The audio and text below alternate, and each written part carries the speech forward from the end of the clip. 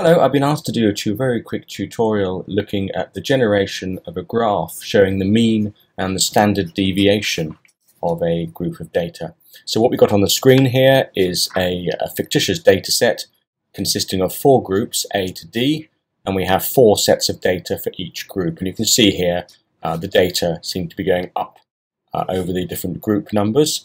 What we've got here is a blank cell waiting for our mean and our standard deviation. So the first thing we need to do is do our mean, and to do the mean or the average in Excel is you use the formula equals average, do an open parenthesis and select the data you want to do, and then close the bracket and press return, and it gives you now the average of these 4 data sets.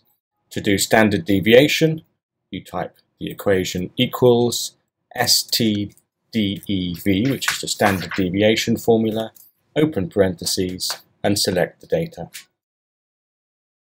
And press return. You'll see immediately it's put your standard deviation and your mean to as many decimal places as it feels fit. So the sensible thing to do is select these data and reduce their decimal places to the same number of decimal places that we have in our raw data, in which case this is 1. So we've chosen a standard deviation of mean with a 1 decimal place. Then we can select these 2 cells, click on the little square on the bottom and drag this down so it fills the other cells. And you can see here, if you look at the formula up in the top here, it's automatically transposed the formula to correspond to the new data. So now we have the mean and the standard deviation for these 4 data sets. You can see that the means are slowly going up, and coincidentally the standard deviations are going down and then up again, but that's irrelevant because these data are made up, so they're not normally distributed, or we're not expecting them to show any trends. So we need to plot a graph of this, so I'm going to select A, B, C and D, and then select, sorry, wrong button, select A, B, C and D, press the control button, or on the Macintosh the command button, and select the mean. So we've got this area and this area now selected, and this is a Mac, so I'm going to choose charts, column and clustered column, and there we are. There's our chart plotted in glorious Excel Technicolor. So we can do a little bit of editing on this later, but for the moment we're not going to worry about that because our main aim here is to get these standard deviations onto this graph so we can see what the distribution, the error is on our data. So I'm going to click on the bars, and I want to go to the chart layout section. This is on the Mac version. I'll do an Excel tutorial for PC shortly, but this is chart layout. There's a drop-down box labeled error bars, so click on that and go to error bar option. Please don't select any of these because they will not show the correct data. So go to error bar options and it'll bring up our error bars. We've got here obviously Y error bars because these are Y error bars. At the moment you can see the error amount is set to a fixed value of 2. That is complete nonsense, of course, scientifically.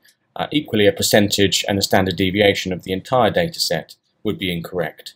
So we choose custom, and now we choose specify value, and the custom error bars dialog box appears with 2 boxes to enter our data, positive error value and negative error value. We could just type in 1, as you can see here, and you can see the standard deviation it's plotted is plus or minus 1, which is incorrect. So we'll select that and delete it, and then highlight the 4 boxes that contain the standard deviations, and you can see it's automatically entered these into this box. We then select the negative error value, delete the number that's in there, and reselect the same box. So what we're telling the computer is that we want a positive error value corresponding to the numbers in these 4 cells, and we want a negative error value corresponding to the number in these 4 cells, because of course we express these data as a mean 3.3 plus or minus 0.8, so plus and minus 0. We press OK, and we press OK.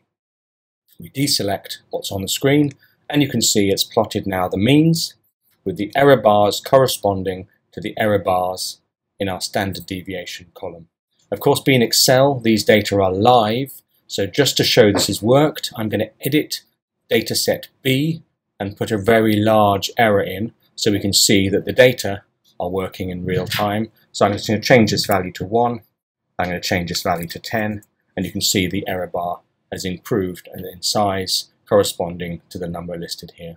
So this explains how to do means plus standard deviation. If you wanted to change this formula from standard deviation to standard error, you could do that, or you could use 95% confidence interval or any other variance you choose to plot.